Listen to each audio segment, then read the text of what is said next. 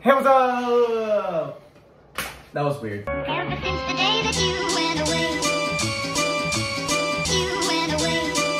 you've been sending flowers, flowers to me, flowers today, flowers today. Instead of sending flowers, come back to me and hold me in your arms again. Hey, what's up, you guys? Welcome back to my channel. Now, whoa, I flew a mold. Okay, we're gonna be creating these lips. They're quite cool, actually. They're quite cool, actually. Kylie Jenner lips. I'm out. I can't do this. I can't do this. I literally can't. As if Kylie is the only one that has lips. I can't say anything though.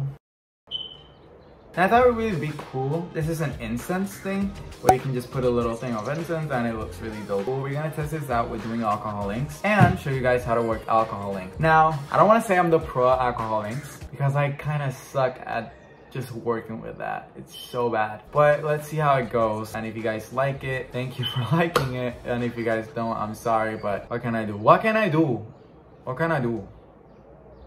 Yeah. Okay, let's just jump right in. What? Aren't you gonna change? Huh? Oh, yeah. Make sure you guys change. No jewelry, no things like this. I forgot to film before and after, so you're gonna see me change already, so. Yeah. As always, grab your two resin chemicals and just mix them together, bro. Whoa. Now, start mixing your resin in circular motions and go slow. Don't make it quick because you don't want to cause a lot of bubbles. And don't use a cup like this that has edges because it can cause friction and make more bubbles. Now, a tip that I will give you guys is to not use a stick as thin as this one because it will take you more to mix your resin up, and the more you stir, the more likely you are to get more bubbles. Now, the amount of bubbles that you get, it all depends on the density and the type of resin you're using. Now, in my case, I wanted to test this out first before I knew how to work with this mold, so I'm using a resin that I don't use that much, but I can degas quite well actually. Not well enough, but well. Now, my favorite way to get rid of bubbles is by using a vacuum chamber, as you can see. Always use a mask because fumes are toxic like your ex. Now just wait it out. Now I forgot, the more bubbles you have to degas, the more likely your resin is to just, look at this, overflow, with beauty and grace and disaster. Now if you guys were wondering, this mold is by AJ Molds. So if you guys are interested, I'll be leaving her Instagram and her website in the description box below. Now when we start pouring our resin, I personally always do a thin coat of resin. It doesn't matter if it's a 3D cast like this one or a flat mold. I just want to make sure that all those bubbles are out and about. In this case, we're going to be adding dried botanicals for our first layer. I forgot to film myself adding the botanicals, but let's be real, it's actually a pretty obvious step to do. So you just add your botanicals and arrange them the way that you want. Now I will say, be careful when adding flowers like the yellow ones you guys can see right there, because they have spaces between the petals that have air in them, and when you press them inside of the resin, bubbles come out. A trick that works for me is to just gently press them down so the air bubbles can just come out on the sides, and then take your preferred heat source and pop them out. Now before we get started on working with alcohol inks, I made sure that I added a small layer so I can have the base down for the inks only. With the alcohol inks, you want to make sure you go slow because you don't want to oversaturate your mold with one color and just have a big blob going down and not let the other ones be thin through. Now let's be real. In the video you can see this going really fast and really amazing because I'm not gonna show you 15 minutes or more can save you 50% or more on car insurance. No, it does not work like that. Art takes time and details are really important when creating these pieces. So make sure whatever amount you're adding is the amount you want to be added. You don't want to make a mistake that you're later on gonna regret because you're not gonna put your hands in there and take it out. So like I've mentioned, always take your time because you want to make sure you can practice and see how the inks and how the resin react together, whether it creates a blob, it goes down really fast, whether it creates a really cool 3D effect. make sure you take a mental note on all these simple factors, because it really may seem like a really simple technique, but it takes time to perfect.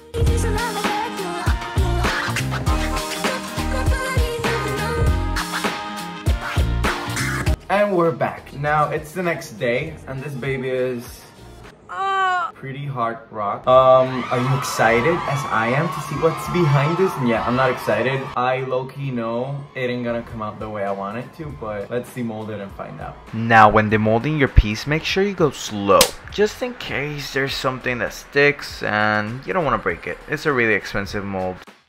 20 out of 10 for the backside. It looks so cool and really dope. I just love that marbled style look. It's like a greenish forest green, and I love that gold in the side. It looks chef kiss. It reminds me of that rock that has like a really cool layers and everything. It has a hole in the middle, and people do coasters of it. If anybody knows the name, please let me know in the comments below. Or not, I don't really mind. You know what? I'm seeing it from my computer. I said that I didn't like it, but it doesn't look bad, but it doesn't look amazing. Like, you know, like it's not that wow, but yeah, whatever. Now, we don't end there. There's always more to do. So, in my occasions, I like to sand the backside so it looks flat and matte. I really like the matte look. It looks more unique, more smooth, more soft touch.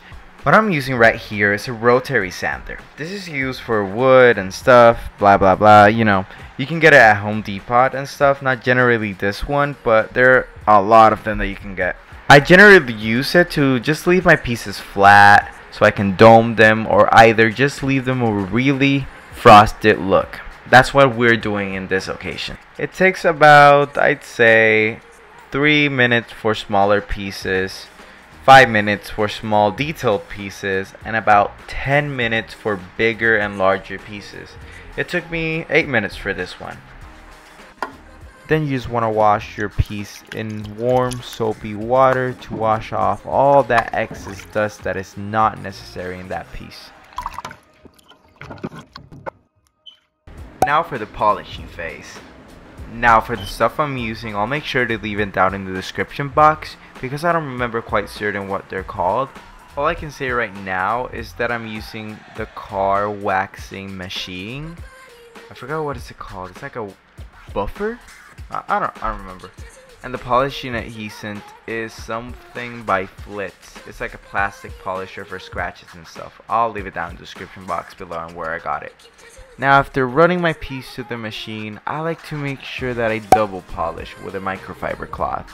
This actually does a big difference because it makes sure that all of the excess is out and it looks so smooth. Well, not smooth, like really shiny. As you guys can see, the backside, it looks so much better. It looks smoother, soft touch, and just way better than before.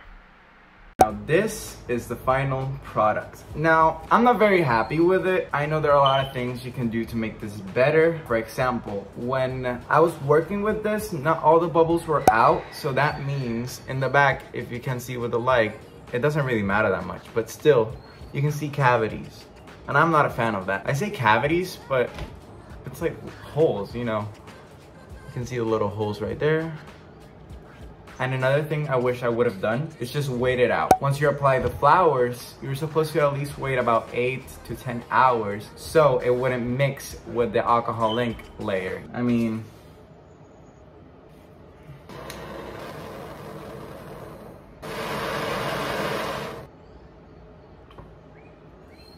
that's pretty nice. It's pretty classy. That being said, it's not the best piece I've ever done, but we'll make more in the future, something really cool and awesome. So if you like this video, make sure you leave it a big thumbs up, comment, subscribe, the usual if you want to. We're always here to help, so make sure you leave a comment down below. And that's pretty much it. Thank you for watching, and see you guys in the next time. Bye bye. You've been spending